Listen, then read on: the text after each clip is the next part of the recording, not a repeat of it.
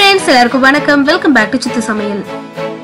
இன்னைக்கு நம்ம சித்து சமையல்ல ரேஷன்ல வாங்கின பச்சரிசி வச்சு எப்படி நல்ல சூப்பரா சாஃப்டான ஒரு அதிரசம் பண்றதுன்னு பார்க்க போறோம். என்னோட எல்லா வீடியோலயுமே உங்களுக்கு நான் எனக்கு தெரிஞ்ச நிறைய டிப்ஸ் உங்களுக்கு ஷேர் பண்ணிருக்கேன். அதே மாதிரி இந்த வீடியோல கூட இந்த மாதிரி நல்ல சூப்பரான டேஸ்டான ஒரு அதிரசம் பண்றது எப்படின்னு சொல்லி நிறைய டிப்ஸ் உங்களுக்கு ஷேர் பண்ணிருக்கேன். சோ மிஸ் பண்ணாம இந்த வீடியோ ஃபுல்லா பாருங்க. கண்டிப்பா உங்களுக்கு எல்லாமே ரொம்ப யூஸ்ஃபுல்லா இருக்கும். சரி வாங்க, இந்த வெளிய நல்ல கிறிஸ்பியா உள்ள நல்ல சாஃப்டான அதிரசம் எப்படி செய்யறதுன்னு பார்க்கலாம். வாங்க வீடியோக்குள்ள போகலாம். வீடியோக்குள்ள போறதுக்கு முன்னாடி இன்னும் நீங்க சித்து சமையல் சப்ஸ்கிரைப் பண்ணாம இருந்தீங்கன்னா இப்பமே ரெட் கலர்ல இருக்க சப்ஸ்கிரைப் பட்டன் பிரஸ் பண்ணி சப்ஸ்கிரைப் பண்ணிக்கோங்க. அப்படியே பக்கத்துல இருக்க பெல் ஐகானையும் கிளிக் பண்ணிக்கோங்க. அப்போது நான் போடுற வீடியோஸ் அப்டேட் எல்லாமே உங்களுக்கு நோட்டிபிகேஷன் மூலமா கிடைக்கும். சோ நீங்க மிஸ் பண்ணாம எல்லா வீடியோவும் பார்க்கலாம். அதிரசம் பண்றதுக்கு நான் இன்னைக்கு 1/2 கிலோ அளவுக்கு பாகு வெல்லம் எடுத்திருக்கேன். பாகு வெல்லம் தான் வாங்கணும். இதுதான் அதிரசத்துக்கு ரொம்ப நல்லா இருக்கும். ஃபர்ஸ்ட் அது நல்லா கட்டியா இருந்தனா கொஞ்சம் உடைச்சு விட்டுக்கோங்க. உரல் இல்ல இத கட்ட வச்சு கொஞ்சம் இடிச்சு உடைச்சு எடுத்துட்டு இந்த மாதிரி கொஞ்சம் உதிரியாக்கி ஒரு பாத்திரத்துல சேர்த்துக்கலாம். எல்லாத்தையும் இந்த மாதிரி உதிரி ஆக்குனதுக்கு அப்புறமா இது கூட 1/2 கிளாஸ் அளவுக்கு மட்டும் தண்ணி சேர்த்துக்கலாம். தண்ணி ரொம்ப நிறைய சேர்க்காதீங்க. 1/2 கிளாஸ் தண்ணியே கரெக்டா இருக்கும். தண்ணி சேர்த்ததுக்கு அப்புறமா ஸ்டவ் ஆன் பண்ணுங்க. இது இப்ப நல்லா உருகி ஒரு பாகு பதத்துக்கு வரணும். அது வரைக்கும் நல்லா இத காய்ச்சிக்கலாம். பாருங்க, இப்ப கொஞ்ச நேரம் கழிச்சு இந்த மாதிரி அதுவே தண்ணி விட்டு வரும். நம்ம 1/2 கிளாஸ் தண்ணி தான் சேர்த்தோம்.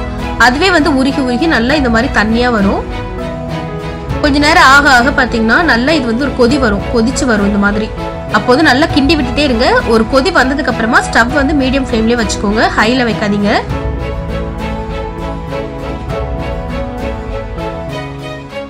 இந்த மாதிரி நல்லா ஒரு கொதி வந்ததுக்கு அப்புறமா ஒரு கரண்டி வச்சு நீங்க கிண்டி விட்டுட்டே இருங்க. ஃப்ளேம் மீடியம்லயே இருக்கட்டும், ஹைல வைக்க வேண்டாம்.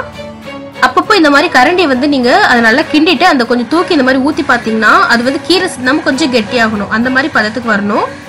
பாருங்க, இப்ப நீங்க பாக்கும்போது ரொம்ப லூசா கீழே விழுது இல்லையா? இந்த மாதிரி விழாம நல்லா கொஞ்சம் திக்கா இருக்கணும். இது சரியான பதத்துல இருக்கான்னு சொல்லி செக் பண்றதுக்கு ஒரு சின்ன கப்புல இந்த மாதிரி கொஞ்சம் தண்ணி எடுத்து அதுல கொஞ்சம் ஊத்தி பாருங்க. இதை நீங்க சுத்தி பார்க்கும்போது ஃபர்ஸ்ட் நீங்க ஊத்துனீங்கன்னா அது அப்படியே கரைஞ்சு போயிடும். பட் இப்ப பாருங்க கொஞ்சம் திக்கா வந்திருக்கு. நான் இன்னொரு வாட்டி கூட உங்களுக்கு ஊத்தி காமிக்கிறேன்.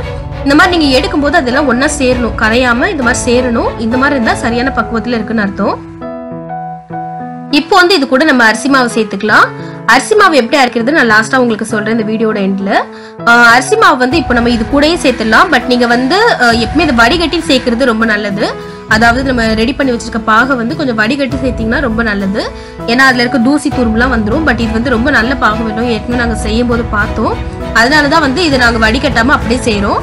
சோ நீங்க எப்பவுமே வடிகட்டிட்டு செய்யுங்க, அப்ப ரொம்ப நல்லா இருக்கும். இப்போ இது கூட ஒரே ஒரு கரண்டி அளவுக்கு மாவு எடுத்து போட்டு இந்த மாதிரி கிண்டி விட்டுட்டே இருங்க. அதாவது எப்படி சொல்றது, ஒவ்வொரு கரண்டியா போட்டே இருக்கணும் லைனா. ஒரே நேரத்துல எல்லா மாவுமே சேர்த்துடக்கூடாது, அப்புறம் உங்களுக்கு சரியான பதத்துக்கு வராது. ஒவ்வொரு கரண்டியா போட்டு இந்த மாதிரி கிண்டி விட்டுட்டே இருங்க. இடையில கை விட்டுறாதீங்க, ஏன்னா மாவு கட்டி கட்டியா அந்த மாதிரி ஆகிரும். சோ அதனால நீங்க போட்டுட்டு தொடர்ந்து கிண்டி விட்டுட்டே இருங்க. அப்பதான் கரெக்டா அது மிக்ஸ் ஆகும். இந்த மாதிரி ஒரு வாட்டி கிண்டி விட்டதுக்கு அப்புறமா இது கூட கொஞ்சமா கசகசா சேர்த்துக்க போறேன். கசகசா ஒரு டீஸ்பூன் அளவுக்கு சேர்த்துக்கோங்க, நல்லா இருக்கும். கசகசா கூட நீங்க என்னென்னலாம் சேர்க்கலாம்னு பாத்தீங்கன்னா ஏலக்காய் சேர்க்கலாம், கொஞ்சமா ஏலக்காய் தூள், அப்படின்னா கொஞ்சமா சுக்கு தூள், அப்படி இல்லைன்னா கொஞ்சமா எள்ளு கூட சேர்க்கலாம். ஒரு டீஸ்பூன் அளவுக்கு எள்ளு கூட நீங்க சேர்க்கலாம், ரொம்ப நல்லா இருக்கும்.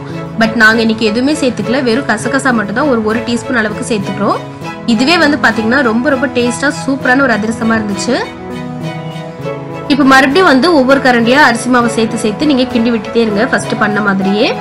அதே நேரத்துல அரிசி மாவு ரொம்ப நிறைய சேர்த்துறாதீங்க. நிறைய சேர்த்துட்டீங்கன்னா உங்களுடைய அதிரசம் ரொம்ப ஹார்டா இருக்க மாதிரி இருக்கும். இப்ப பார்க்கும்போது கொஞ்சம் இலகுன மாதிரி இருக்கு இல்லையா? இந்த மாதிரி இல்லாம கொஞ்சம் திக்கா வரணும். பாருங்க, இப்ப இந்த ஸ்டேஜ் உங்களுக்கு கரெக்டா தெரியும். இந்த அளவுக்கு நல்லா திக்னஸா இருக்க வரைக்கும் நீங்க அரிசி மாவு சேர்த்துக்கோங்க. பாருங்க, நீங்க தூக்கி எடுத்து பார்க்கும்போது இந்த அளவுக்கு கெட்டியாவும் அதே நேரத்துல இந்த அளவுக்கு லூஸாவும் இருக்கணும் மாவு. உங்களுக்கு பார்க்கும்போதே ஒரு பக்குவம் தெரியுது பாத்தீங்களா? இந்த பதத்துல இருந்தாதான் நல்லா இருக்குன்னு சொல்லி அர்த்தம். நீங்க கையில எடுத்து உருண்டை பண்ணி பாத்தீங்கன்னா அது அழகா உருண்டை பண்ண வரணும், இந்த மாதிரி இருக்கணும். இதுதான் சரியான பக்குவத்துல இருக்குன்னு அர்த்தம். இப்போ நம்ம அதிரசத்தை உடனே செய்யாம ஒரு 2-3 நாள் கழிச்சு நீங்க செஞ்சீங்கன்னா ரொம்ப ரொம்ப சூப்பரா இருக்கும். சோ இதை நீங்க அப்படியே மூடி வச்சு நீங்க ஒரு ஓரமா வச்சிருங்க. இதை நீங்க ஒரு பிளேட் வச்சு மூடி வைக்காம இந்த மாதிரி ஒரு துணி வச்சு நீங்க கட்டி வைங்க. இதை நாங்க வண்டு கட்டி வைக்கிறதுன்னு சொல்லுவோம். எதுக்காக இந்த மாதிரி துணி கட்டி வைக்கிறோம்னு பாத்தீங்கன்னா, இப்போ ஒரு பிளேட் வச்சு மூடி வச்சீங்கன்னா அது வேத்து தண்ணி எல்லாமே உள்ள போய் இறங்கும்ல, அப்போ அதோட பக்குவம் மாறும். சோ இந்த மாதிரி பண்ணீங்கன்னா வேர்வை ஏதாவது வேத்தா கூட தண்ணி எதுவுமே உள்ள போகாது. ஈஸியா ஏர் சர்க்குலேஷன் ஆகுறதுனால அந்த மாவு நல்லா ஃப்ரெஷ்ஷாவே இருக்கும்.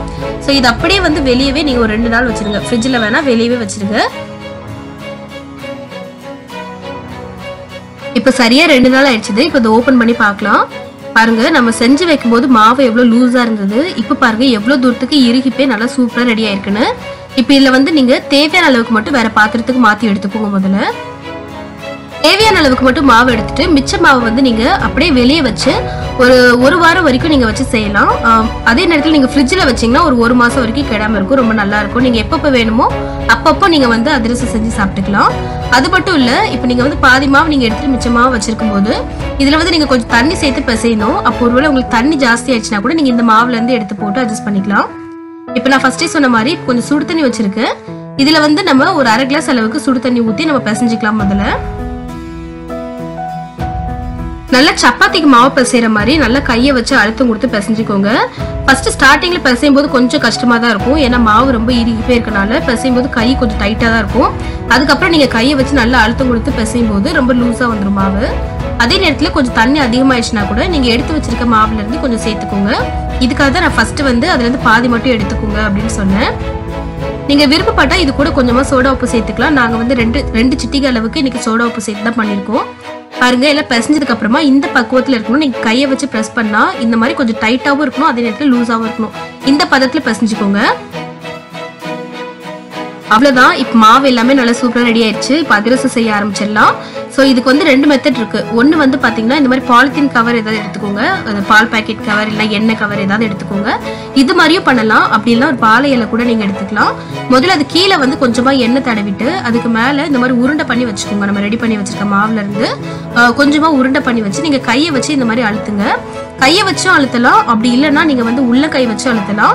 எனக்கு பர்சனலா சொல்லணும்னா உள்ள கை வச்சு அழுத்தினீங்கன்னா ரொம்ப ஈஸியா இருக்கும். ஸோ இந்த மாதிரி நல்லா அழுத்தினதுக்கு அப்புறமா இதுல ஒவ்வொன்றா எடுத்து நம்ம எண்ணெய் சூடு பண்ணி வச்சிருக்க பாத்திரத்துல போட்டு பொரிச்சு எடுத்துடலாம்.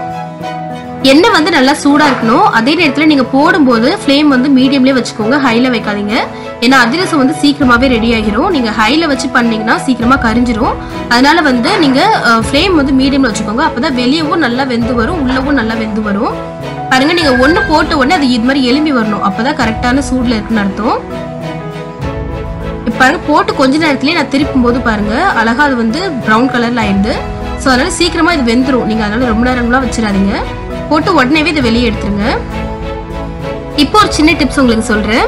நம்ம அதிரசம் பண்ணி நீங்க அப்படியே எடுத்து வச்சீங்கன்னா அதுல எண்ணெய் எல்லாமே சேர்ந்துருக்கும் இல்லையா? ஸோ அந்த எண்ணெயை வடிகட்டுறதுக்கு என்ன பண்ணலாம்னா கீழே ஒரு பாத்திரம் வச்சு அதுக்கு மேல இந்த மாதிரி ஒரு கண்ணு கரண்டி வச்சு அதுக்கு மேல மத்து வச்சு இப்படி ப்ரெஸ் பண்ணீங்கன்னா அந்த எக்ஸஸ் எண்ணெய் எல்லாமே கீழே போயிடும். நீங்க ப்ரெஸ் பண்ணும்போது ரொம்ப அழுத்திராதீங்க, அப்புறம் வந்து ரொம்ப மொறு பிஸ்கட் மாதிரி ஆகிரும். ஸோ நீங்க ப்ரெஸ் பண்ணும்போது கொஞ்சம் லைட்டா ப்ரெஸ் பண்ணுங்க. அப்போ வந்து அந்த எக்ஸஸ் எண்ணெய் எல்லாமே போய் நல்லா சூப்பரா இருக்கும். ஸோ நீங்க இந்த மாதிரியும் பண்ணலாம். நீங்க ப்ரெஸ் பண்ணாம வச்சா கூட அது எண்ணெய் வந்து குடிச்சதே தெரியாம ஆகிரும். அப்போ கூட பாத்தீங்கன்னா உங்களுடைய அதிரசம் நல்லா சாஃப்டா புஸ்புஸ்ன்னு இருக்கும். ஸோ இந்த 2 மெத்தட்ல உங்களுக்கு எந்த மாதிரி பிடிச்சிருக்கோ அந்த மாதிரி நீங்க பண்ணிக்கலாம்.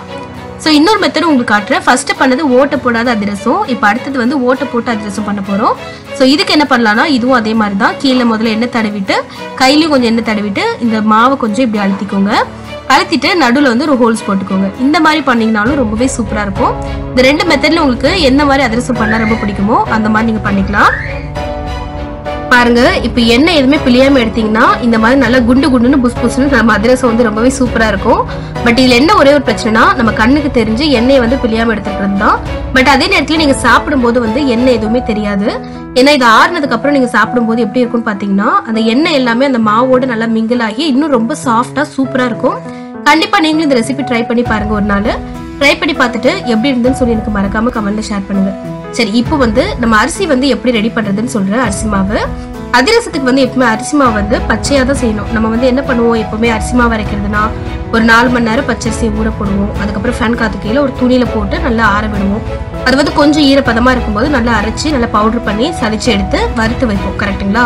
இந்த மாதிரி தான் நம்ம வந்து இடியாப்பத்துக்கு முறுக்கு செய்யறதுக்கு யூஸ் பண்ணுவோம். பட் அதிரசத்தை பொறுத்த வரைக்கும் நம்ம வந்து மிக்சியில போட்டு அரைச்சி சலிச்சு வைக்கிறோம் பாத்தீங்களா? அந்த மாவை நம்ம வந்து மறுபடியும் வறுக்காம அப்படியே வந்து அதிரசம் செய்யும் போது நம்ம மாவா சேர்த்து பண்ணணும். நம்ம வந்து வெள்ளைப்பாக வந்து அரிசி மாவு சேர்த்தோம் பாத்தீங்களா? அந்த மாதிரி சேர்த்து பண்ணணும். ஸோ இதுதான் வந்து அரிசி மாவு ரெடி பண்ற விதம். ஸோ இனிமே நீங்களும் ஈஸியா அதிரசம் பண்ணலாம். இந்த வீடியோ நிச்சயமா உங்க எல்லாருக்குமே பிடிச்சிருக்கும், ரொம்ப யூஸ்ஃபுல்லா இருந்திருக்கும் நம்புறேன். யூஸ்ஃபுல்லா இருந்துச்சுன்னா இப்பமே இந்த வீடியோக்கு ஒரு லைக் பண்ணிட்டு இன்னும் நீங்க சித்து சமையல் சப்ஸ்கிரைப் பண்ணாம இருந்தீங்கன்னா இப்பமே சப்ஸ்கிரைப் பண்ணிக்கோங்க. மீண்டும் வேற ஒரு சூப்பரான ஒரு வீடியோவோட உங்களை சந்திக்கிறேன். அது வரைக்கும் டாடா பை பாய்.